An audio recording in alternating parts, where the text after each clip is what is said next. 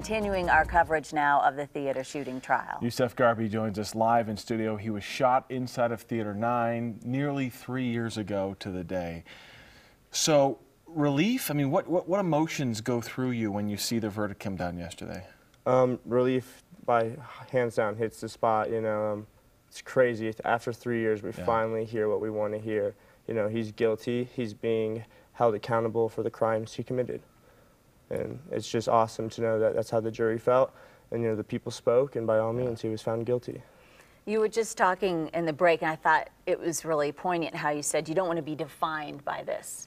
You don't want to be introduced as that guy. You want to move on. How has this changed in the last 16 hours, roughly? How have things changed for you?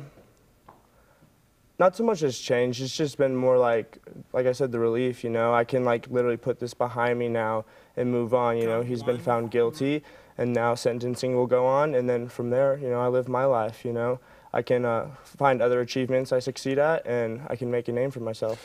Whether it's the verdict or the sentencing phase, you see James Holmes sitting there in court, breathing, alive, and 12 people didn't get that right. And you nearly didn't get that right to be there. Does that frustrate you? Does that make you angry? I mean, that, for me, even someone that wasn't there, it frustrates me. Yeah, and I understand it is frustrating, but at the same time, it's in the past. You know, what happened, happened, and there's absolutely nothing I can do about it. So I try not to hold that anger in me, because it just reflects on the type of person I am, you know. Put my best foot forward, and I'm trying to move on with a positive attitude. What do you think should happen to him? I don't have any expectations. I don't want to be disappointed. I know what the two options are, and I know it's out of my control, so I'm kind of just waiting to see how it all plays out.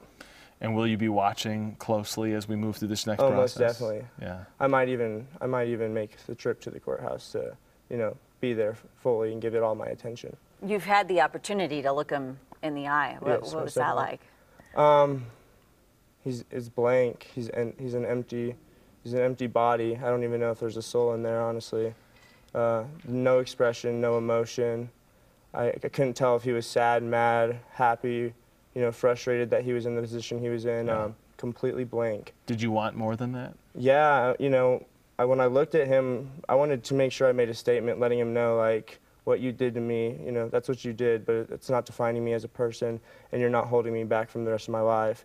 But I didn't get any satisfaction out of looking at him.